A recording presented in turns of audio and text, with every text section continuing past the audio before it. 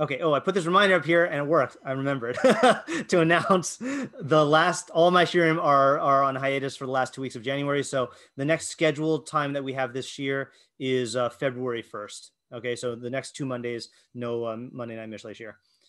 So that's that. Okay. So new pasuk, as always, 10, 12, Yud Beis. Sina Ta'orer Midanim Ve'al Kol Pishayim Tachase Ahava. Who would like to translate? And whoever does, just remember that Midanim does not mean Midianites. That would be Midianim. Strife. Ooh. Yeah, that's a good translation. I'll try. Go ahead. Hatred arouses strife. Okay, good. Borrowing that one. Yeah. And on all sins, love covers. Yeah. Okay. So I think that's a good translation. I'm just going to modify a few things for nitpicky reasons. Strife is good, but the fact that it's using midanim plural wants me to translate it in a way that I can pluralize it. And strifes is not a thing. So the other meaning is quarrels. Okay, so I'm going to say quarrels here. And strife is a good thing to have in mind, but I'll say quarrels that way I can pluralize it. And then grammatically or syntactically, then I think we would say love covers all sins instead of on all sins, love covers. That's just not how we speak in English. All sins. And then peshaim. So sins is a good generic translation. If pesha means something specific, then, let me back up for a second. Sins, offenses, I think is a good word here. If pesha is specific or technical term, what would it mean? There's two technical meanings that are almost opposites. Can you translate as negligence? Yes, one is negligence. I guess. Actually, I'm gonna have that last. Okay. Instances of negligence. Negligence. Yeah, and what is another? Like when you say chatasi avisi pashati in vidui. I thought pesha is like lahaches. Yes, it is. So rebellions. Okay, so that's what I mean by they're almost opposites. Okay, so sins and offenses are the two generic meanings, and then rebellious offenses, and then negligent offenses are those are the technical terms. I actually don't know whether the negligence is used, whether that's just a rabbinic usage or it's also in Tanakh, but definitely rabbinically is used that way. Okay, so let's just do our minimalist translations here. Translation seems simple compared to previous weeks, recent weeks. Okay, Mitzus Tzion says Midanim, Milashon Madon Umriva. So he says it comes from strife, like Ariel said. Okay, so that we can just delete here, and then I always copy and paste the targum, but I forgot to look it up. Sniasa Tagarag Tigre El Tigre Ve'al Kulhon Surchane Machasa Rachamusa. Yeah, I think this is just a straight translation here. Okay, so we're gonna delete that. Okay, and then we have Art Scroll says hatred arouses strife, but love covers all offenses. Living Nach, hatred stirs up quarrel, but love covers up all faults. That's interesting. Faults is another one. Okay, I don't like fault so much because fault implies like a defect type fault. At least when I read it, hatred foments strife, but love covers up all misdeeds. I don't like foments. To order is either awaken or arouse. Stirs up is also fine. Yeah. All right. So I think we're good enough with our translation. All right. What are the questions here? I have a feeling, by the way, that this pasuk, I have this feeling every night that I give shiur here, but I feel like this pasuk is going to be very simple and we're going to get it really fast. So that's my fear. So I just want to throw that out there.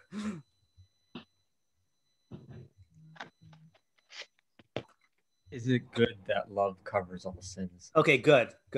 So, let's put it this way. Okay, is this Let's put the way to it. Okay, is love covering all offenses a good thing? Okay. In other words, and we'll ask this now structurally. Okay, is this a good half, bad half pasuk, or are both halves bad? Yeah, what would lead you to believe? So if we had to spin it one way or the other, like just to get a simple, straightforward meaning, how could love covering all sins be good, and how could it be bad? Like just simple meaning, not ideas. Well, I mean, if you really love someone, it could blind you in determining if they're actually a good person or not. Right. So this, so that would be if it blinds you, then that's bad.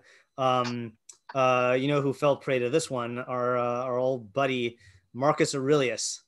Is his wife and son were not good people, and were manipulative and politically scheming, and the entire empire fell down after that. But he thought that she was a lovely, faithful wife who was nice, and his son, he had a blind spot for his son also. His son was like a jerk, but but David Melch had the same problem also. He had a son who was a jerk, and had his love covered all offenses, and that was bad.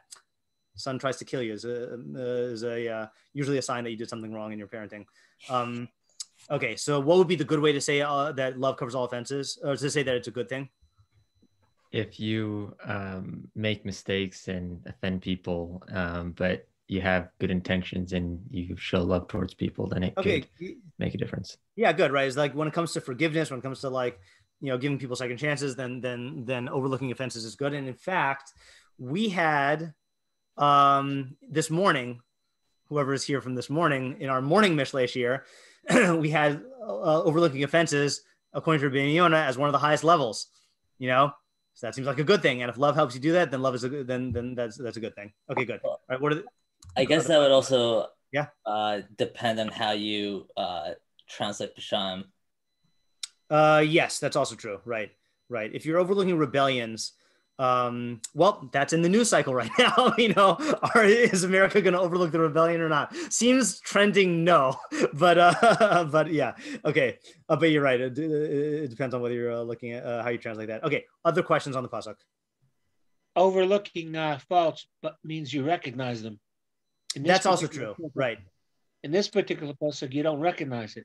Oh, okay, good. So that raises the question: what does cover mean? Okay, so cover to me, you know what? We're going to use two words, two possibilities here. Okay, so cover could mean that you notice it and then cover it, but conceal might lean much more towards the blind spot interpretation. Could cover also mean smother?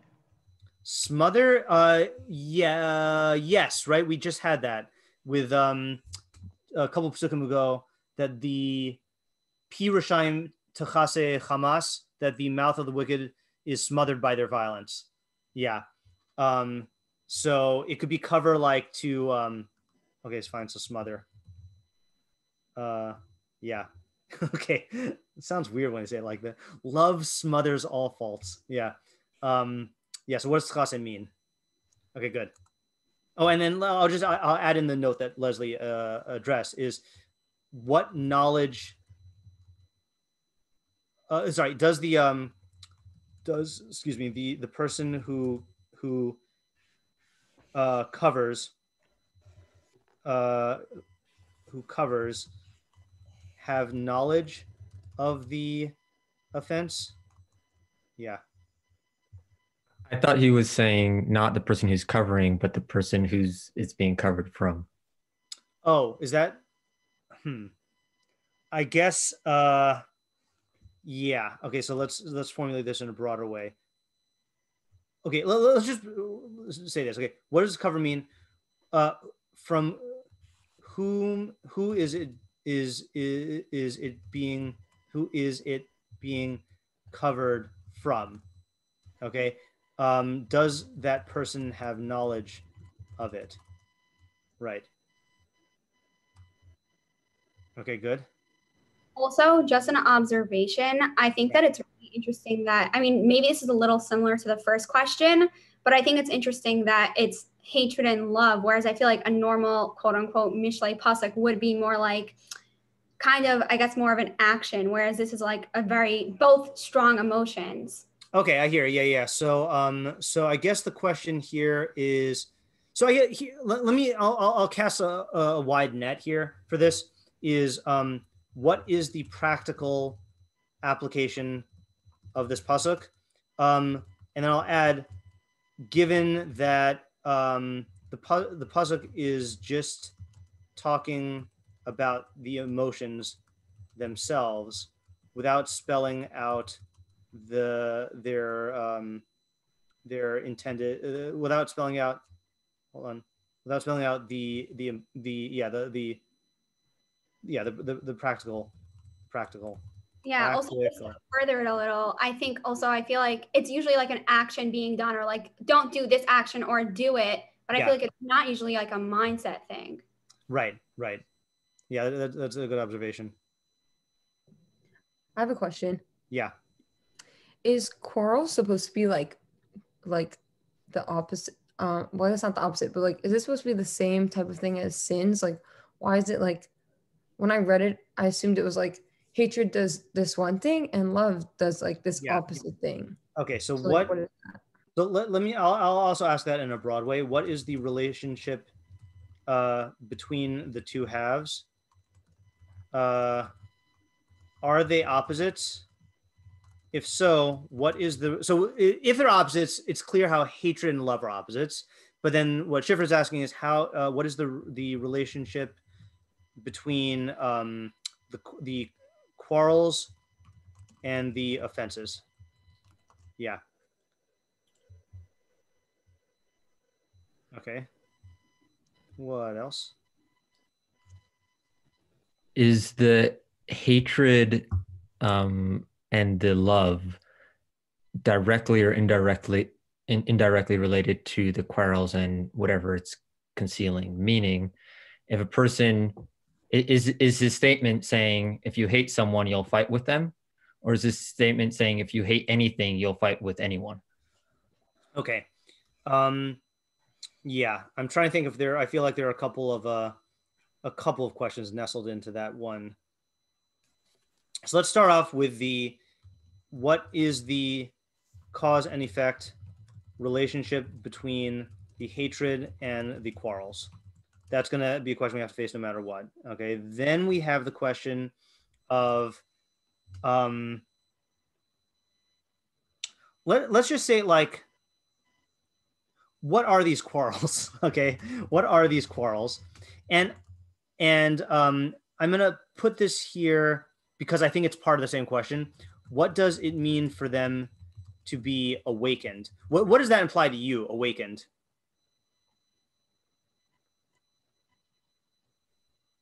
I mean, I take it as instigated, meaning like someone who's irritable is more likely to get into fights during their day. So that irritability is arousing more quarrels. Okay, so I think of it in a different way. And I'm not saying that that's wrong. Anyone else have a different read on awakens or arouses quarrels? By the way, that's with the assumption that it's an indirect relationship. Obviously, I would adjust it if I was saying it's more direct. It could be like ignites quarrels. Yeah, see, ignites quarrels. I would be more on board with what Zach is saying, that it starts them. But I think there's another way to read it, which is not a stretch, that it doesn't start them. Anyone want to say? Rekindles them? Yeah, rekindles them. Is awakens implies that they were asleep, right? Or that they were latent somehow, like they're there under the surface, or they're not active, and you're bringing them up. You know, so like there are psukim that talk about starting quarrels, and I don't know what metaphors it uses there, but awaken means that it's asleep. You know, so I guess the question I'm going to add on to here is, did these quarrels already exist in some form?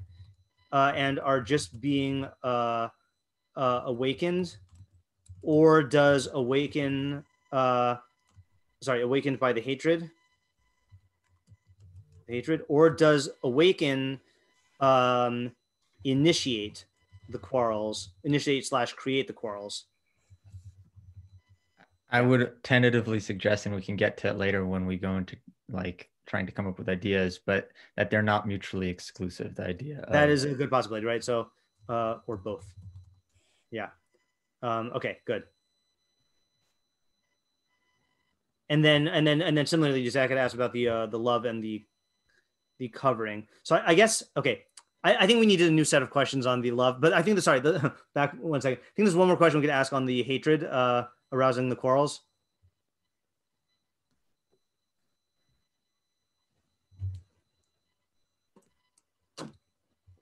A basic question. Like, how does it do so? Like, what's the cause and effect? Yeah, we said that already in 5. The reasonableness. Okay, the reasonable. What do you mean by the reasonableness? Meaning, is it something that's like objectively offensive, or is it something that's being construed that way because of the hatred? So let's broaden it like this. What is the nature? What is a quarrel? What? Hatred, right? What is this hatred? Is it with reason? Is it irrational? Does it matter? Okay. And also, I would say, I include in the same question, how does the hatred, I mean, actually, this could either be included in 7 or it could be included in 5. How does the hatred express itself? Meaning, is it just that because you hate this person, then you're going to pick a fight with him? Or is the hate expressing itself in some sort of action or speech, and then that's going to ignite the quarrel? And similarly, also, who is the hater and who is the hated? I mean, this is all part of the question, like, what's the hatred scenario? That's the broad question. What is the hatred scenario here? Is it necessary to define quarrel at all? Yes, that is another good question. What is a quarrel? No, we said that already, didn't we? Oh, we did. What are these quarrels? I'll just add in, what is the definition? Yeah, like, the level of the quarrel. Yeah. Will be escalated. Is it? Oh, well, maybe escalation isn't part of this. Okay. What is the definition or degree of the quarreling? Okay, good. All right. So then let's move on to the last part. Is al kol psha'im tachase ahava. Love covers all offenses. So I feel like we should come up with a similar set of questions for here, right? So what is the nature of this love? Okay. Is it with reason? Is it irrational? Does it matter? How does the love express itself? I'm just being lazy. Okay. Who is the lover and who is the lovey? That should be a word, lovey.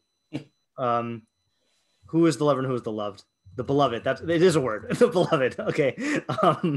And what is the love scenario here? Okay. Yeah. Okay. So does it actually matter if we don't have an exact translation for what the love is actually covering? You mean the pesha thing? Yeah. I feel like we have to know what that is. I mean, we have to know what it is in order to explain the pasuk. It's going to be hard to do it without that. Meaning, like, in all the translations that we have, do you think that, like, we have to pick one of them? It's not like we have to pick one of them, but we have to have some, like, look. All right, sins I can delete because sins and offenses, since it's kind of included in offenses. But whether you say it is generic term for offenses or rebellions or negligences, that's like very different, you know? Yeah. I think. I mean, we'll see.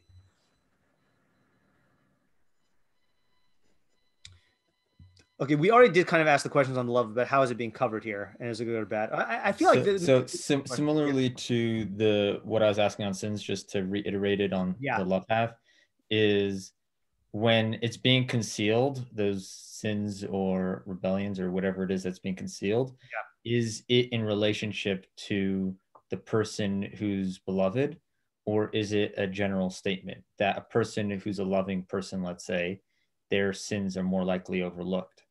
Or is it in a specific scenario where a person who's loved? Yeah. So, okay. I mean, parts of that question are already covered in 2, like who is it being covered from? But you're also asking a general question that could apply to the whole pasuk. Is this pasuk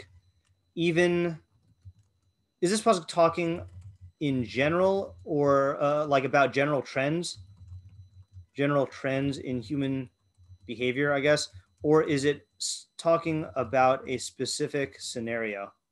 Well, actually, both of my options were kind of looking at it as general trends in human behavior. What I meant by so what I meant by general or specific is, in general, let's say, hold on, let me think how to phrase this. Sure. So if a person loves someone, is this pasuk talking about how that person will view my sins? Meaning, this is a specific scenario. We're talking about general specific scenarios.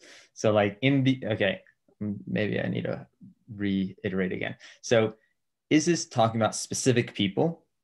Meaning every time you have a person loving and a person who's loved, a certain pattern will emerge. Okay. Or is it talking about the way everyone will view a person who has this behavior? So like if you see a really friendly guy who loves everyone, is everyone going to treat him a certain way just because he's a kind of person who loves easily?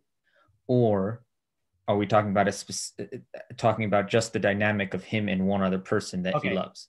Okay. All right. So let me try asking this here. In the love half,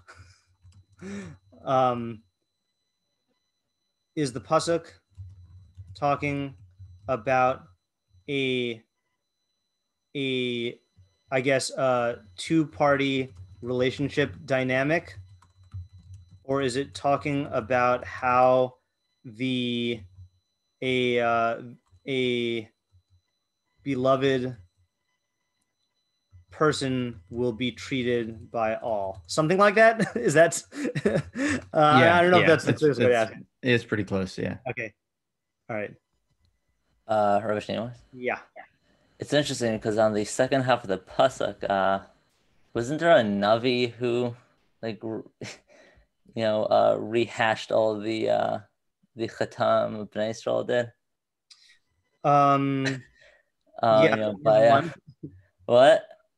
I mean, Navim do that a lot. What's the? Yeah, I know, but like, it's interesting how like they don't just focus on the hate that they're doing currently. They bring back all the Chatam. So if you want that approach, look at Rashi. Okay, Rashi learns that this is about God and his relationship with the Kadosh Baruch Hu. And God's relationship with Klal Yisrael, and their sins and bringing them up. Yeah, that's not the way we learn Mishlei. I know. It's just interesting because on the surface, it seems like the second half of the pasuk is supposed to be, or it should be, a good thing. That's something we should follow. But like, really, wait a minute. But the Navi does this, so like, I don't know. I'm just observing. I'm not saying anything more than that. Yeah. You're trying to arouse my quarrels with Rashi. I see what you're doing. Okay, so let's go back to, I can't fit this all on one page, can I? We're gonna have to eliminate questions. Yeah, all right, fine. So let's work on the pasuk now, and let's do our new policy of thinking time, and think for about. Let's give it a minute, okay? I will. I'm okay. I'm not gonna pause this. I know if I pause it, I'm gonna forget. So. We're gonna think, okay? And the people who are listening to the podcast or YouTube video can think also. They shouldn't miss out.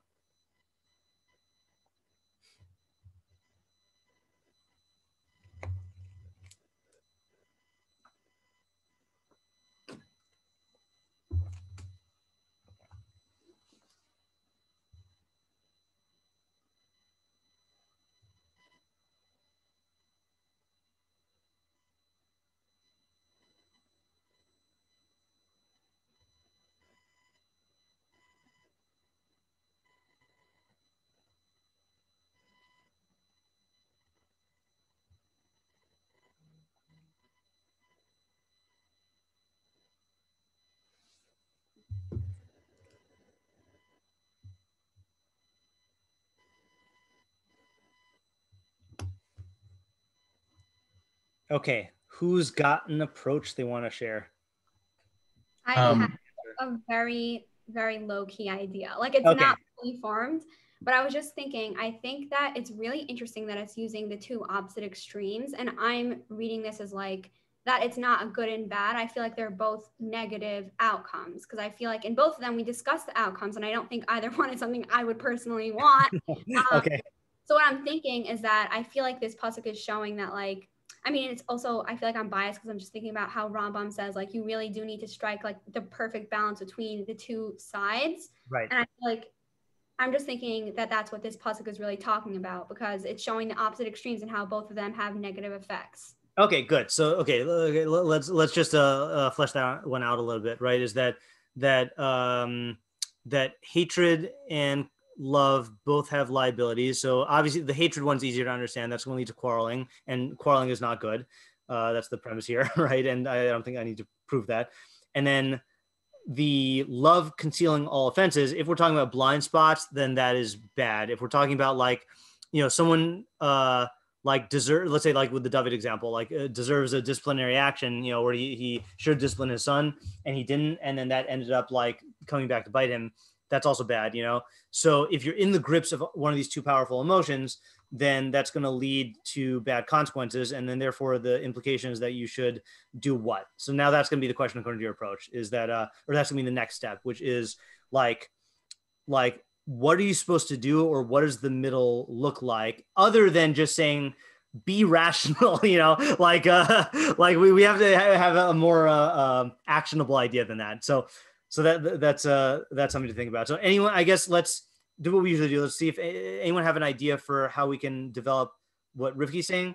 Would you mind explaining her idea one more time? Yeah, is that I'll explain the Ram in the way that she references that. Ram says that every emotion or trait has two extremes, and they're both bad, in the sense of if you can't control either one, or if you have a high degree of one of them. So in this case, if you have extreme hatred, and I think Rivki would agree, this could even be on a person-to-person basis, right? So like if you have extreme hatred, that's going to lead to problems, and if you have extreme love, that's going to also lead to problems. So the correct way is somewhere in the middle, but then the thing we need to find out is, what does that middle look like? Like hate them on Monday, Wednesday, Friday, and love them on the other days, like flip a coin on Shabbos. Yeah. I mean, can I help her out a little bit? Yeah. I mean, can you maybe say that that really, I don't know if you're gonna hate me for this, but I don't like it when the pasuk says, "I'll call Pasham." I have a very difficult time with that. We'll delete it. Yeah, please do. Maybe you could say that it's not referring to all Pasham. It's just referring to how you're dealing with. Yeah. No, sorry. Go ahead. Did I say something bad? I don't know. No, I think you said something good. I have to check my notes. Yeah, keep talking. Maybe you could say that he's just referring to, it's how you handle them, really. Again, I think maybe the Pasham over here are, let's say it's more of like, I don't know, let's keep it simple. You're in a marriage, right? I don't know. Now you're you're arguing with your spouse, okay? Now, the Pasham could be like, okay, things that he or she, depending who you are, whatever, bothers you. Yeah. What they're doing are bothering you. It's like you could either take, everything, every little thing that they do, yeah, and you could argue on everything that individual does, and you can attack them for it, or you could just have a middle ground, just whatever is maybe, like the big things that bothers you. Maybe that's something you should bring up because that's something that you actually, it really bothers you. But like the little things, okay, fine. They leave the bathroom light and, on and like whatever. Okay, fine, whatever. That, like get over that, But like you have to have like a balance or something. Yeah. So the reason why I'm smiling, I guess it wasn't on this pasuk. Isaac, did we recently have a pasuk that it said coal? And then one of the Mefarshim, I think it was Sadigon, just changed it to like most or some. Yeah, we definitely had that. Yeah. Do you remember what it was? I can probably find it quickly. Okay, if you do, then I just want I don't want Ariel to think that he's pulling an illegitimate move here. Yeah. And just to explain, but you know, regardless of whether we find it or not, it is within the realm of like proverbial style to make it into a universal when really it's not. You know, we saw this earlier in Mishlei, like we saw even Cosby said that directly, but like it's like if you say, for example, you know, two wrongs don't make a right, you know. Well, sometimes they do, you know, but you state it as universal because Proverbs don't have a very good rhetorical power when you just say, well, sometimes, you know, like you should do this, you know, it's so, you know, love covers all faults is showing that, like, I don't know, that the capacity of love to like, you know, overlook faults is huge or something like that, you know? Yeah. Yeah. I think it was 1907. Kol achei ish, kol achei rush, snehu afki mirehu, brachaku imenu muradev. Amarim Lohima. Yeah. Yeah. Okay. Let me just. I think it was Sadigon. Just to show you. It was definitely Sadigon in whatever pasuk it was. Yeah. So just to show you that I'm not making this up. Yeah. Okay. So Sadigon says, yeah. So the pasuk says, Kol ache rash sneuhu. All the brothers of the poor person hate him. And then Sadigon translates it to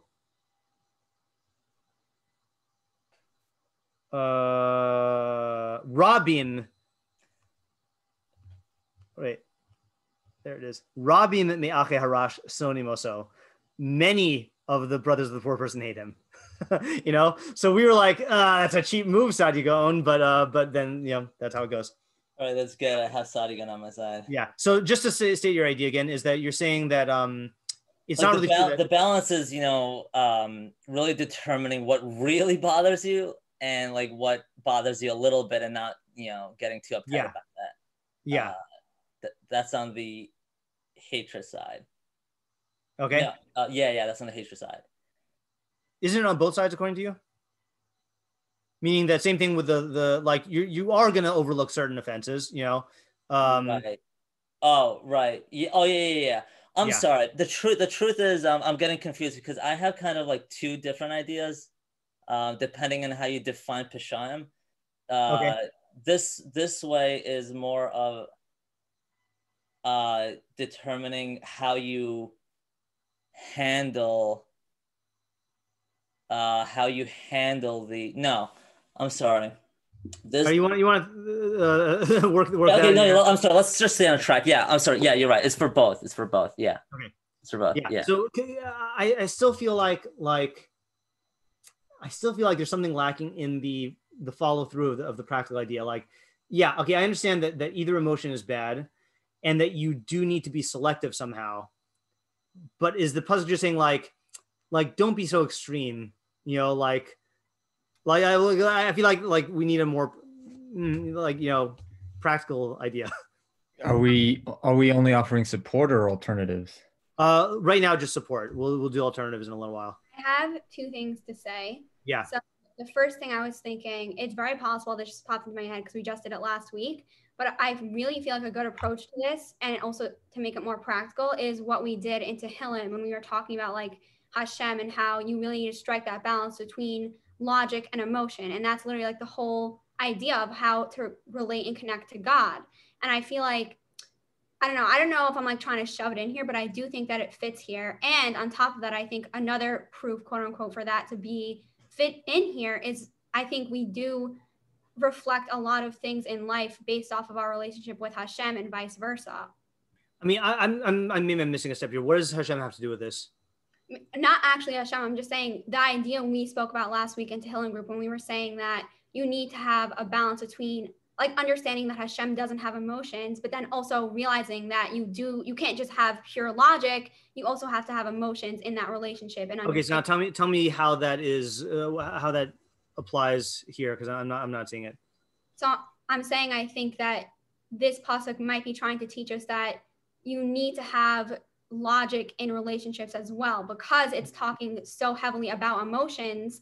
Mm-hmm. And I was thinking like I said, we really base a lot of things in life off of our relationship with Hashem. And I think that it's a very true idea, and I think it could be fit here. Right. Yeah. I guess the thing that I'm not happy about with that is like, I feel like, and maybe this is a problem with this approach in general, or not problem, but like the thing the reason why I'm not inclined towards it. Like, look, what you said is true. You know, what he says, I'm not arguing with the truth of it, but I feel like if the positive idea is too specific, then it should say something about it. I don't know. I got to think about it some more. Yeah. All right. Let's put that on the back burner for now and see a different approach. And we'll see where that takes us. Yeah, Zach, you wanted to have a different approach, or Ariel? I forgot who was. I'll go first. Zach could go. Yeah, Zach go first. Okay. Sure. So I guess I tend to not be super satisfied with like the first level of interpretation. Not that it's wrong, but that I am interested in something like almost like I didn't know. And saying that hatred causes a fight and love helps kind of avoid them is fairly generic, even if it's true. So I was trying to think like what's the like lesser known reality that he's sharing. And I think that this is talking about a person's relationship with all of humanity, as I might have hinted towards in my questions earlier. And so I think essentially the way a person relates to all of humanity can lead to different results. And if a person keeps hatred in their heart versus love in their heart, it'll lead them towards fights. And I think that the part of the idea is that even if a person thinks that in their head they'll like be pissed at everybody and like have a narrative where they're like, you know, cursing people out in their mind, but like face to face they're always going to be polite. And someone might think that they can get by with that, you know, like I'll just be polite and that'll be okay. But he's saying like, no, ultimately it'll arouse the quarrels that are there. And that's why I actually liked when you pointed out that it's not just starting, but igniting, because I think all human beings are going to be annoyed at stuff. You know, that's just the nature, you know, we have different thoughts, feelings, and opinions. And so we're naturally going to find tension with other people. And if you focus in your mind on the hatred, quarrels will find you. And I think it kind of relates both on how you view people, meaning you'll be more likely to pick fights with people, but I think it also is how people will view you, you know, because of that mindset that you're projecting. I think you'll become an easier person to pick a fight with versus a person who has love. If they're looking for the things they love and looking to express love towards, you know, fellow man, it works both ways. Internally, the things that annoy them, they'll be able to gloss over easier and like be able to like override it and not be as caught up on it. But also the way people interact with them will be more focused on love and avoiding the, you know, flaws of the person rather than picking fights with them. Okay, good. I actually like that idea, and it reminds me of the idea that you came up with a couple pasukim ago, but it fits better here. I think about the reflecting back of the attitude. What was it? I forgot which pasuk it was. I'll get it in a second. I could just look. I think it was the eyes pasuk. The which pasuk? Like the one about the eyes. Eyes. That sounds, yes, it was about the eyes. What did it say about the eyes? Hold on. 10. It was holy patom. It was the holy patom. Yes. One who walks with integrity will walk securely, and one who perverts his ways, something. Where is it? Oh, I'm looking at the wrong sefer. I'm looking at Tehillim. Holich batom yelach betach uma'akesh drachav yivadea, and one who perverts his ways will be exposed. Yeah, Yeah, there you were saying that if you treat every human interaction with the assumption that they're going to deal with integrity, then that will lead to more actual cooperation and good benefits. Whereas the other way, wait, no, that's not the one with the eyes. Sorry. Well, I don't know what it was. No, it wasn't the eye. I got mixed up. Yeah, I remember trying to use the idea of like why a city is responsible for the murder of a stranger in their town. Yeah. Because if they didn't welcome them, then the person invites strife by being nervous. And so when we are, suspicious of people, we're inviting suspicious behavior. So right. Yeah, I think this works out well here, especially because it is speaking in such generic terms. And yeah, I don't have any problems with the pasuk with that idea. I think that's a good idea. Okay, anyone else have another approach? I have two, but yeah. Oh, was someone saying something? Yeah, sorry. Okay. So I was thinking that when it says that Sina Torer Medanim, it's not referring to it like igniting it originally. It's more like reignites it, but sorry, I'm putting this wrong. Hatred arouses quarrels, but love smothers sins. Oh, wow. That has a poetic ring to it. Yeah, go ahead.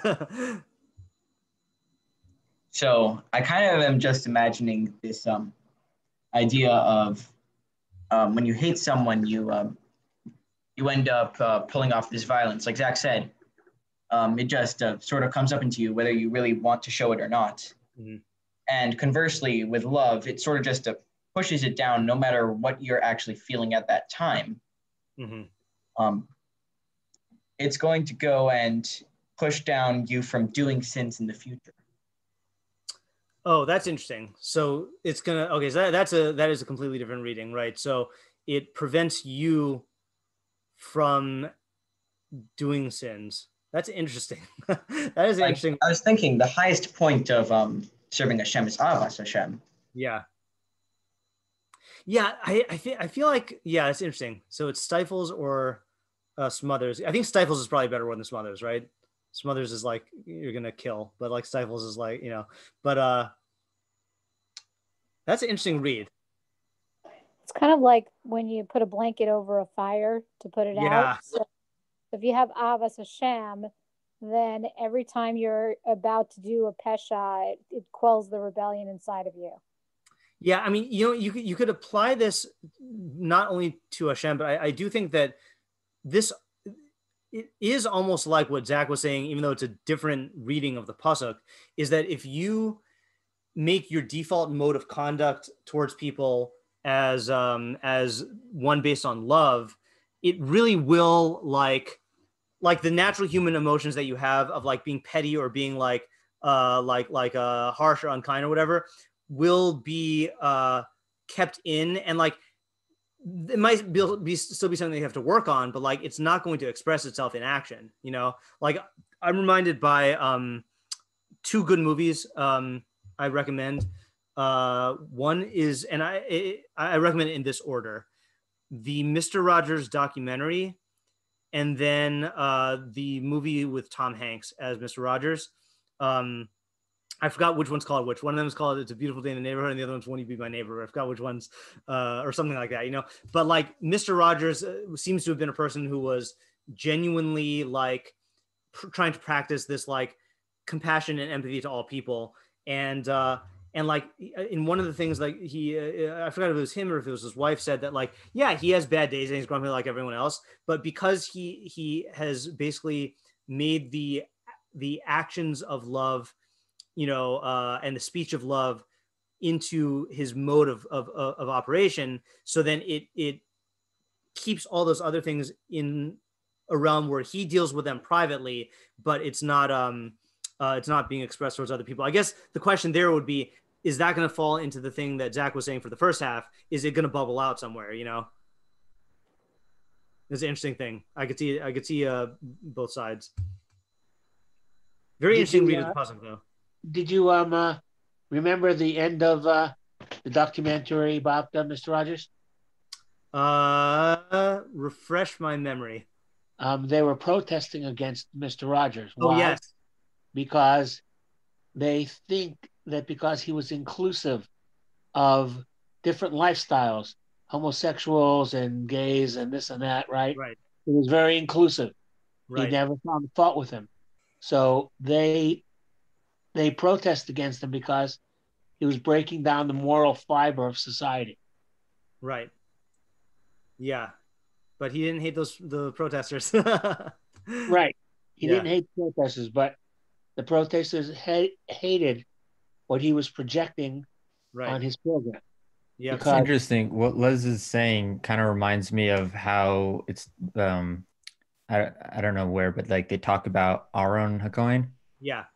How around him people sinned less than, perhaps around Moshe. Right. Because of the love that he showed everybody. Yeah, as they said that he pursued peace and like he would people would say like Aaron thinks that I'm this like great guy because he's always like treating me as such and like with these expectations, like how could I possibly like do wrong and like disprove him? Yeah, that's a good thing. Yeah, that's a good idea, or a good association to that. Ariel, did you want to say your idea? Yeah, and I have two different ways of defining Pisham. Let's stick with the Pisham means actual sins, like Chatan. Okay. The time that you just onesh. So if you say that, then the second half of the pasuk, the al kol Pisham techas ava is it's a little problematic, because if you blindly fall in love with someone, you're just infatuated with this individual. You're just going to be blinded through your love, and you're just never going to see through them. And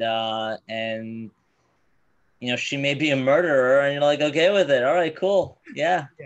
Do what you got to, but whatever it is. So over there, let's go to the first half. Senator Medanim, that just means that you're using the Chatam as a reason to attack the individual. You're not necessarily going to, give him the proper way of musar. Whatever that means, whatever that means to give proper musar, you're going to use that as an excuse. And it could be something very small. It could be something like, the smallest chet they possibly did, but you're using that as a means to attack him, not because of the chet itself, but because of who he is. Okay, good. Hate him as a person. Yeah. And that's an excuse. It's funny. You should be hard on the problem but soft on the person, right? I read that in a book somewhere, The Art of Negotiating the Best Deal, and he's definitely hard on the person in the first case because he just hates him. Mm-hmm. But the second half is really saying that, obviously if they're a murderer, I have to send them to Beis Din.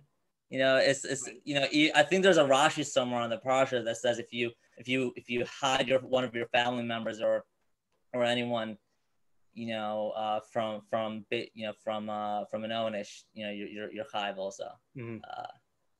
And I think specifically talking about your family member because you're emotionally attached to them. Mm-hmm. Either way, there are some chatam that maybe you can, I'm sorry. There are ways on how to handle, the chet.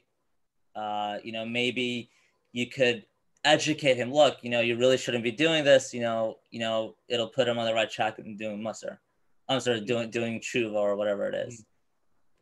So the idea of the pasuk is really how to handle, the individual. I have the first part clear. I don't know what you're saying for the second part. Which the whole second half of the pasuk and the tshuva and the I got lost. Were you saying that you shouldn't let love interfere with the problems that arise that need to be addressed? That would be good. Is that Zach? Can you say that one more time, please? I was just wondering if this is what you were saying. Were you saying that you shouldn't let love interfere with addressing real problems that need to be addressed? I shouldn't let love interfere. Like if there's an issue, whether it's an offense, a sin, or negligence, or whatever it is that needs to be addressed, allowing love to cover it can be a problem. And so not allowing love to cover it and addressing the issue head on would be the right thing to do.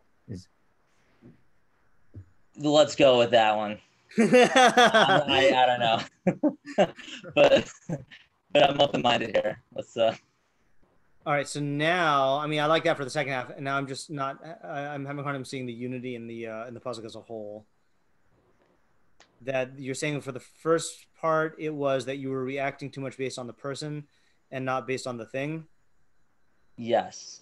So then I guess that really is the same problem for both halves then, right? That you're in both halves, you're relating to the person based on your relationship with them and who they are, rather than what they're doing.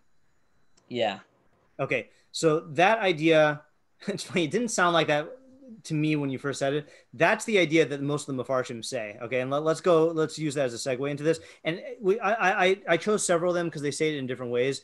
Let's explore that idea, so we get that idea, and then if it ends up being different than what you're saying, then let me know, and we could use it to like clarify your idea.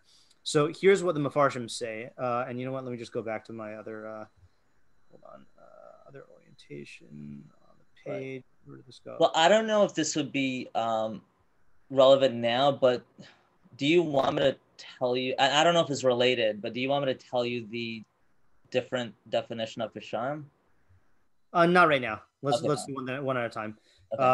Okay. So Mitsudas David. So this is really where I got it from when I was preparing this. So he says like this: Sina hasina sheyesh la'adam al mi hima oreres medanim. So hatred that you have for somebody will arouse quarrels. Lasos meriva to make a fight. Ulahakbid al davar kal, and to be makbid, to be like particular or like strict or nitpicky about something that's insignificant. Okay. Aval avas adam lachavero, but love of one person for his fellow. Techase al kol davar pesha, that will conceal or cover up any matter of offense. Aval yakpid af al davar kasha. Oh, sorry. Hold on. Did I misread this the first time? Aval yakpid af al davar kasha. Okay, ignore that. He might not be saying what I'm saying, the way we were saying it, but let's just do. I don't know what's the problem. On the person who he loves, on his friend, he's going to be makbid on the important things. Okay, yeah, that's a different. That is a different idea than what I thought he was saying. So let me just go to the ones that were what I thought. Okay, Yosef. This is a Rav Yosef Kimchi. Sinas or medan hasina should be b'nei adam Torah b'chol eis merivos. Okay, so hatred between people will arouse quarrels at all times. Shafila al davar kal yiskotidos. Even on something that's light or insignificant, he's going to start up a fight. Val kol p'shaim tachasei ava. Im ava b'neim, if there is love between them, afilu ha-pesha shehu bezadon, then even an offense which is on purpose, yadinehu l'shogeg, you will treat as being unintentional, v'im cholo, and you'll forgive him. Okay. Similarly, I'll summarize afterwards, but similarly, the Meiri says, Amar shehasina ta'ora katatos v'divrei rivos, hatred will arouse quarrels and strife. V'af b'dvarim kalim bilti regilim l'hiskot alehem, even on light matters that people are not accustomed to get angry about or to fight about. Ki me rov sinas adam la'adam, because due to the abundance of one person's hatred for the other, yichashduhu af b'davar kal, he will be suspicious of him, or he'll suspect him even of a light matter. The af al hashgagos, even on unintentional things, v'yiskotet imotamid, and he'll always be fighting with him. Okay, the ha'ava behefech, but love is the opposite. Shetachase af al hapeshayim, he will conceal even intentional sins. Shemas donos v'hamaradim, or merdim, I don't know how to say it. Even intentional sins and rebellions. V'hu le'ar lehisrachik min asinos. This is a lesson that you should distance yourself from hatreds. Shiaviu ha'adam l'charchei riv b'chinam, which will cause a person to incite strife for no reason. Ad sheyimshechu mimena sibos chazakos b'kushi uveresha uvenezek muflag, to the point where you're going to get a lot of severe harms and evil and consequences. And you should also distance yourself from doing business with them. Now, let me split this into two parts to explain the idea, okay? Because I think the idea is what my chavrusa and I came up with, but the application I have is different, okay? So the idea is like this, is when you have someone who you hate and they do something and you get upset and you fight with them, you think it's because of the thing they did. But if that same thing were done by one of your friends, you would not react that way. So it's clearly not the thing, it's your relationship with the person that is dictating how you react to the offense, you know? So what the Meiri is saying is he's making the pasuk, the practical application, all about hatred, saying you should therefore distance yourself from people who you hate or who hate you, because it's just going to lead to quarrels, because you're going to end up fighting over things that aren't really worth fighting about. But what I wanted to say is that this shows you basically how to deal with the anger that comes from the things that upset you from these people. In other words, if someone does something that upsets you really badly, then what this pasuk is telling you is stop and ask yourself, if my best friend did this, would I be as angry? And if the answer is no, then it means that it's not the thing itself that is angering you. It's your interpretation of the thing itself is being influenced by your relationship to that person and your pre-existing views about that person, you know? And you should think into that and analyze whether the thing itself, like that should be the thing to stop you and pull you out of your like self-righteous anger, where you automatically assume that it's that this is a thing that's worthy to get upset about, and say, whoa, if my friend were doing this, I wouldn't be as upset. Now, why is that? And you think, oh, because I know that my friend doesn't have my, is not out to get me. You know, he has my best interest at heart. Well, is this person out to get you?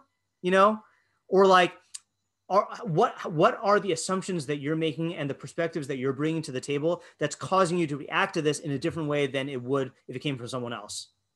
So, lamashal, if I had like 3 decks of magic cards set up on a table, yes, and this guy like walks over and knocks them all over, yeah, I'd probably be pretty angry at him, especially if I thought that he was doing it on purpose. Right. But if my friend did it, I'd probably be more inclined to think it was an accident, even if maybe I just milled him 3 times in a row. Okay, right. But, right. So in that case, right. So then you would stop and ask, well, if my friend did it, then I would view it differently. Now, why is that? Well, my friend knows what he's doing. Does this guy know what he's doing? Like, does this guy know that this is as valuable as it is? Does he know like how much that it's going to hurt me, you know, by doing this? Does he know like, you know, you would ask all these questions. It would start this dialogue that gets you to really think about whether or not this is really worth like getting upset about. And the opposite is also true. And that's the crazy thing as well, which is that if someone does something to you that a little voice tells you like, this is bad or this is a harmful thing, and you have that type of personality where you like, you know, look it over and like are willing to forgive. So many times that'll be a good thing. Like, again, being forgiving is generally a good quality, but there is such a thing of people taking advantage of your willingness to overlook stuff.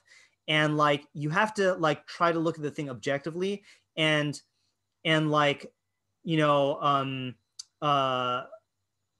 treating it as though a stranger or an enemy did it would be a good way to do that. Like, I'll use this example. Okay, this is not exactly the cleanest example, but you know, as a high school teacher, there have been times when students have done things that the behavior is unacceptable, but obviously their parents are going to have a blind eye when it comes to their behavior, you know, and like. The trick is to like how to talk to the parent in a way where they actually realize like, do you realize like what your kid did, you know? And you can't help but like want to just say, if any other kid did this to your kid, then you would fly off the handle. But because it was your kid who did it to the other kid, then, oh, well, my daughter has like, is sensitive and like has these, you know, like it's this double standard, you know, and like you have to extract the relationship from the action, you know, and this pasuk is giving you a tool for doing that. Is you imagine that this thing was that upset you so much was done by someone who you love or who loves you, and then ask yourself, okay, what is due to my relationship to the person and what is due to my actual reaction to the thing they did, you know? That's the idea that we came up with. I actually really like it, and the framework it puts your mind in. I guess just to flesh it out, I want to understand exactly what you're suggesting or the parameters of the suggestion. So I'm just going to go back to the first half of this phrase. And so in a case where a person does something that ignites the urge to pick a fight or makes you upset or whatever it is, and you then have this moment where you think, well, would I be upset at one of my friends if they did this? Yeah. If your answer is no, and the reason is, and then you're like, well, why? And the reason is because my friend has a tremendous amount of goodwill that I'm willing to extend toward them. And this person may not have, they may have, you know, they may be a repeat offender or whatever. Meaning if we're not talking about specifically just assuming intentions, right? Because, you know, I do think assuming intentions is a whole, you know, we've talked about that already today. But if we're not talking about assuming intentions, is there still room for this idea to take place where it's like, okay, well, I guess I'll let you just jump in if you have a thought. Oh, I mean, just to respond to the intentions thing, and also to the way that Meiri said it about intentional and unintentional. You know, like I'll give you an example. Like, and I've talked about this on the Stoju podcast before, but my one of my wake up moments in my first year of teaching, when I was teaching this group, the worst behaved group of 10th grade boys in the school, and like they were like, you know. They were animals, you know, and I was a new teacher, and like I would get upset, and like I couldn't control the class, and I realized that I had this moment of realization that like, well, okay, I'll talk through the same moment of realization I talked to on the podcast, even though not all of it is relevant. Is like there was this one day of like absolute chaos, and like one of the kids was literally like jumping onto the like air conditioner and shredding paper in it. Like, you know, it was really, really bad, you know? And so I had this like aha moment. I call it the storm insight, which was, I suddenly pictured myself in outdoors, and it was like a hurricane, you know? And like the wind and rain were like whipping like the palm trees. For some reason, there were palm trees in the thing. I don't know why. Maybe I was thinking Florida or something. I don't know. The palm trees, and like there's this, you know, the lightning and the thunder, and then this question came to my mind of, can I control the storm? Obviously, I can't. You know, because the storm has its own nature and its own dynamic thing. And if I expect to be able to control the storm, then I'm the idiot. You know. So then I snapped back and realized, these are 10th grade boys. They are animals, right? And that's what made me realize, first of all, they can't change their nature, you know? So me expecting them to change their nature is no different than me expecting a storm to stop storming, you know? And if I do expect that, then I'm like, I'm the idiot. And secondly, and this is the part so that part's not so relevant, but this is the part that is relevant. They're not doing it to me. You know, in other words, overtly, I was treating myself as a victim, and that they're trying to like, they're doing this to spite me. No, they're not. They would do this with any person in my position. They're not doing it to me. They're not doing it to me any more than like the tree in the storm that falls down on the house was doing it to the house. No, it's just like, that's what storms do. And that's where the tree fell, you know? So Zach, in your question, like if you ask yourself, you know, would I be upset if this were as upset if this were from my friend? The answer is no. Well, why not? Because my friend has goodwill towards me. So then continue that line of reasoning. Well, is this person doing it from ill will to me? Most of the time, the answer is going to be no.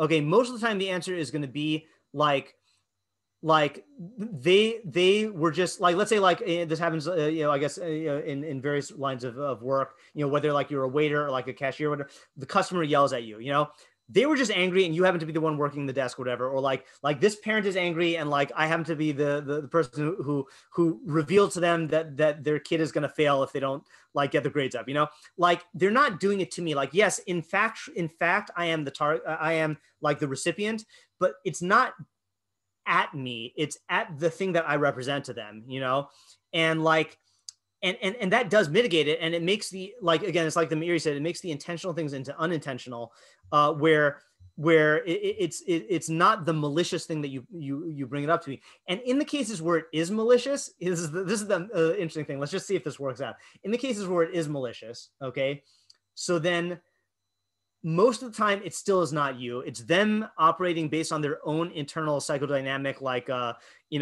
issues, it's not really at you. And again, that doesn't make it any less harmful, but it does make it less painful in terms of the ego pain of being the victim, that they're not doing to me. They're just acting out their daddy issues or their like mommy issues, and I'm the recipient, they might kick the puppy if I wasn't here, or they're doing it to me because I actually deserve it, in which case I shouldn't be angry at them. I should actually think, well, what did I actually do that's so bad, Or, and this is the juiciest one, or they hate me for something that I am doing right, okay?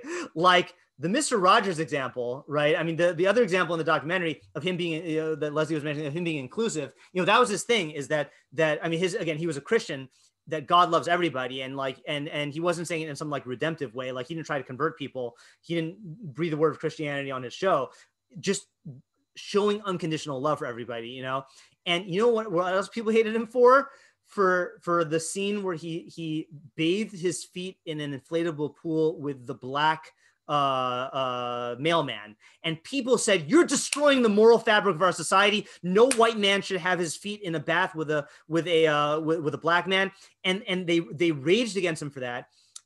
But I'm sure he knew that he was doing the right thing, and they're hating him for his virtues, and they're hating him because of their issues. So like, as a side note, I think Vasilis Yesharim says that's the worst kind of hate. Hating someone for their virtues, yes, I think so, because it really stems from a real corruption in the hater, So Zach, I don't know if I covered all the cases, but like that's what I mean by like start using this idea to start a dialogue where you are examining this thing.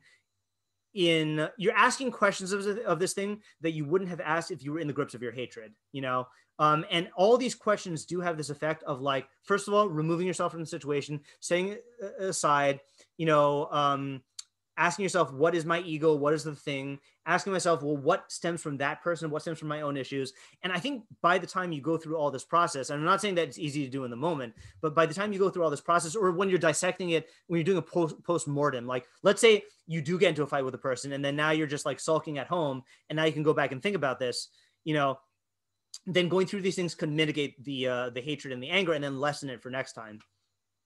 So I don't know if that answers your question or like... And that answers a tremendous amount of it. And I think that that's a fantastic idea and well articulated. And I particularly like that 10th grade boys example. Yeah, that was a life. Doesn't that remind us from high school?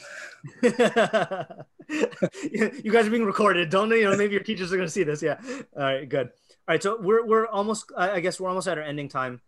So just to restate the idea one more time here, is that the pasuk is pointing out a fact that hatred arouses quarrels, and love covers all offenses, which means that the same thing that could lead to a quarrel with one person would totally be covered by your love from another person. And that points to the fact that often what causes you to either overlook or to fight is not based on the thing, it's based on your relationship to the person. And by examining that relationship, then you can get more insight into whether this thing really is worthy about being upset over, and how much of this is stemming from you your issues or the person's issues or your relationship with them, and not really from the thing itself. And like Right. just making yourself out of that Yeah. superficial way of looking. Yeah, Zach. Sorry. Is the way you're phrasing it, though, it really addresses the quarrels more than it addresses the hatred. And it seems like really the hatred is the key issue. Meaning Yes. you might be able to like unravel each quarrel individually, but how do you unravel the hatred with this line? Yeah, so I don't. That's a good question. So it's funny.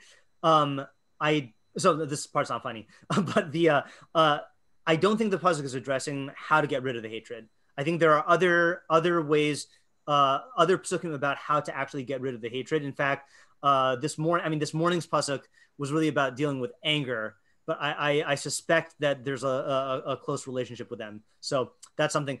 But this pasuk is not dealing with how to get rid of the hatred, and it's interesting because that's why the Meiri, what's his advice? Avoid the person.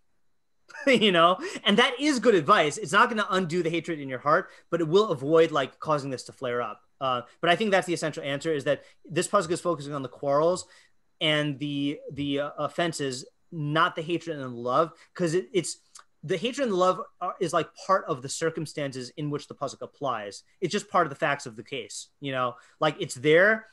And what Shlomo's trying to stop you from doing is getting into a fight over it.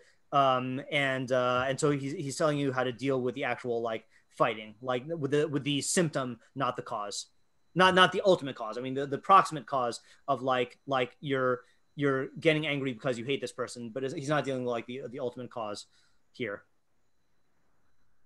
Yeah. Okay. Yeah, fair. And that's an important methodology point also. Like I feel like we might have made this before, but it's worth repeating, which is, every pasuk has a subject, and if you define the subject too narrowly, you miss the idea. And if you define the subject too broadly, then you end up expecting more out of the pasuk than Shlomo's actually trying to teach you. And so it's this like cropping game, like cropping the image of like how narrow do I make it, and what is part of what the pasuk is trying to change, and what is something that the pasuk is not dealing with here. So here the pasuk is not dealing with how to get rid of the hatred; it's dealing with getting rid of the quarrels that stem from the hatred. Okay, let's officially end here, and I'll take questions if there are any. No shiur for the next 2 Mondays. So I guess see you then. Yes. I just wanted to add that it actually applies within a relationship with the same person, right? In very close relationships, we go through. That's also true. That's a good point. Times, and the very things that we're hating, if we're honest, could be things that at other times we love or adore or cherish or accept, or certainly don't have a problem with. Yes. It motivates it, and it strongly influences it. And then just the 2 psukim, right? Lo sitna sachticha b'lavacha and v'ahavta l'recha kamocha, which are obviously being echoed. And seem to define that's a good point. There's another pasuk that we did of in my morning Mishlei shiur of the Isaac, what's the brothers love palace bolt thing? Yeah, a wronged brother is stronger than a fortified city. And and the quarrels are like a palace bolt. So I don't remember how we got it from the pasuk, even if we finished, but I remember an idea we got from there is that love and hate both stem from identification in many ways. I don't know about all forms of hatred, but certainly hatred in relationships. And that's why like the hatred between like siblings and spouses can be among the strongest hatred ever, because the identification is the strongest thing ever. And it's a parallel thing. And so I think what Donnie's saying is really important, is like when you find yourself getting into a fight and feeling the hatred towards someone who you do love, remembering that this is just the flip side of the coin of the love can help you to put the hatred into a better perspective, that it all stems from the identification. Also, I have a quick question. Sure. So just for like clarification, that's my dad sighing. I don't know if I hope you can hear me right now. I can hear you. Yeah. No, so I was just wondering, in terms of, I know Zach asked like about how do you deal with the hatred, and I know like it's not specifically this pasuk. Yeah. So just to clarify, are we saying that like Sorry, now it's okay. So are we saying that the only benefit, let's say like we're taking the example that you were saying, like all the different things that it could be, let's say if it actually is malicious, so are we saying that what this pasuk is trying to teach us is like really lowering the levels of psychological pain and suffering, or is there any other consequence that we're learning for that specific, like if it actually is malicious? Yeah, I mean, I think it is focusing on, I mean, the pasuk itself is focusing on stopping the quarrels, and then by extension, stopping all of the emotions that give rise to or come from the quarrels. I think if it really is malicious, then you would have to take practical measures, like if there's a real concern that they might harm you, or if like they're going to damage their reputation, and that's going to have practical effects. And so like there are other things that you might need to do, but this is just going to stop the quarreling and those emotions. Okay. Oh, Rav Shneimos? Yeah, Ariel? According to your way of learning, is there like a practical difference in defining the psham as actual chatam versus no, in fact, I think that it might be appropriate that it's using the word pishaim. Oh, this is actually good. I don't know if this is being drushy or not. Okay. That pishaim can mean intentional, rebellious, malicious sins, or it can mean negligence. And that's really like, in other words, like you relate to this without the pasuk as a pesha that this guy did to you, as a pesha of like rebellious intentional sin, but like maybe it's just a negligent thing, and if this came from someone who loved you or who you loved, then you would say, oh, they were just being negligent, you know. So it uses an ambiguous term to encapsulate like the two perspectives that you should have. That's either a good drush or it's a good shot. I don't know. Yeah, you have to. Can you say that one more time? I didn't really follow that. So the way the Meiri said it is someone does something to you, and if you have hatred with them, you will treat this as an intentional offense. They're maliciously doing this to me. That's treating it as a pesha, as a rebellious intentional offense. But the pasuk shows you that if someone who you love did this to you, you would just brush it off as unintentional, and that's pesha, as negligence. So it's using a purposely ambiguous term because it's showing you that what you think is pesha, rebellion, really could be pesha and negligence. Oh, I understand. Meaning pesha may or may not be like a very strong an intentional thing. Yeah. It could just be something like small, something minor. Yeah, they might not have even meant it. Yeah. And I can tell you from life experience, I've had several instances where I thought that the person was maliciously doing something to me, and it turned out it was just like they were completely even unaware of what they were doing. Like it was just not like I wasn't even in their mind, like, you know, but I took it personally anyway, you know, and you could, I don't know if you've had cases like that, but like it's very easy to do. Like we're very egotistical that way, where we ascribe a larger importance to ourselves and then assume that they're out to get us. Right. Yeah. How does the identification result in hatred? Or I think it's because you see aspects of yourself in the other person that you don't like, and the self the self hatred is stronger than the hatred of everyone else. You know, like the Amnon and Tamar, I think, is the example that says that he didn't. I can't remember the pasuk, but he hated her because she reminded him of the hate that he did. You know. Or let's say like in certain abusive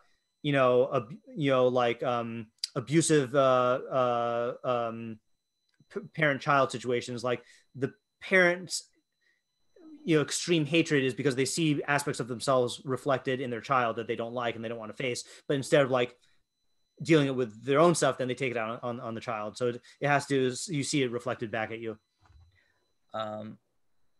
Sorry to do this, but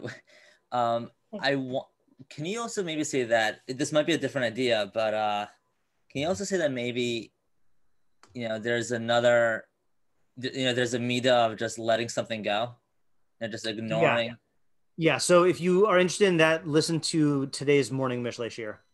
That's what the entire thing is about. It's the today's Mishlei shiur is extremely important. It's seichel adam heri chapo, man's intelligence makes him slow to anger. v'tifarto over al pasha, and his splendor is to overlook an offense. And we really outline a way to get rid of that, to like overlook it entirely.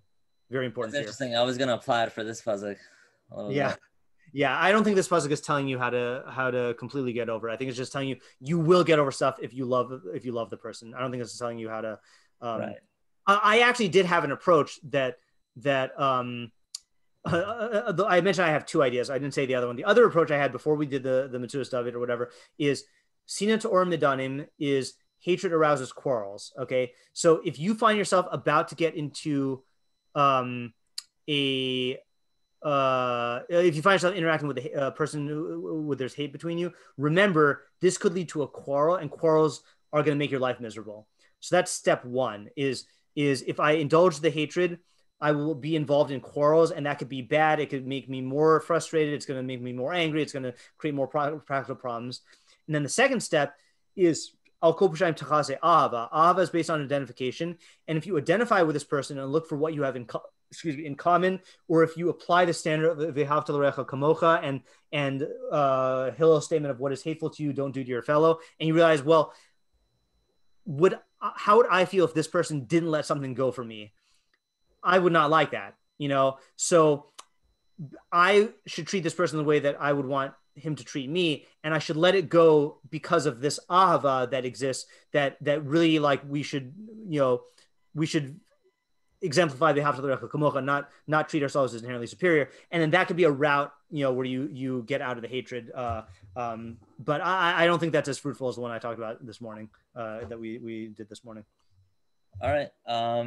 And just lastly, are we taking the kol pashayim literally? For your approach? For my approach, kol pashayim, I think it is possible that if the love is strong enough, then you'd overlook everything, I think that there are, there is, especially with parental love, that the parental love, I think can be unconditional. Obviously it's not always unconditional, but parental love can be like that. And they will say no matter what, then I will always love you. I think that is a real phenomenon. So as long as it is a real phenomenon, then it could apply to the pasuk, where you can say that if it was a person who I had unconditional love for, I would overlook it, So is the second half with murderers and their parents? Yeah, right. Is the parents still love them? Yeah. Right. So is the second half? So the second half. Ricky always bringing in the serial killer documentaries. Yes. I was like, why do I do this? No, it's fine. You learn a lot about serial killers. Ariel. Yeah. So the second half of the pasuk, is that is that a good thing? I mean, to cover all the time? No, it's not. And the pasuk's not saying that. It's saying that it does happen. It does happen that love covers all offenses, and therefore, when you get into a fight, when you're about to get into a fight over this thing that your enemy did to you, you should stop and realize, if the person who I loved in this way did this to me, would I feel that way? And the answer is no. So it shows you that it's not the thing. That's the whole point. The whole main idea, according to the way I'm interpreting it, is the pasuk showing you that the thing you think you're getting upset about, you're not getting upset about. It's not about the thing; it's about the person. Oh, I understand. I mean, you're using the second half of the pasuk to show you that if you love someone, then you won't treat them that way. Exactly. That's the contrast between the second half and the first. And that's why the pasuk is not, according to the way I'm learning, the pasuk is not endorsing love covering all offenses. In that case, maybe love shouldn't cover offenses, but the reality is it does, and as long as it does, then you can see through the false layer of the quarreling that you're attempting to get into. But the pasuk is not, the focus of the pasuk is not covering the pashayim and the second. It's just using that to expose the distorted way you're thinking about the thing that you're going to quarrel about. I understand. That's good. Yeah. All right. Thank you. I have to go. All right. Thanks. All right. See everyone, I guess, either in Tehillim shiur next time. Thank you. Thank you.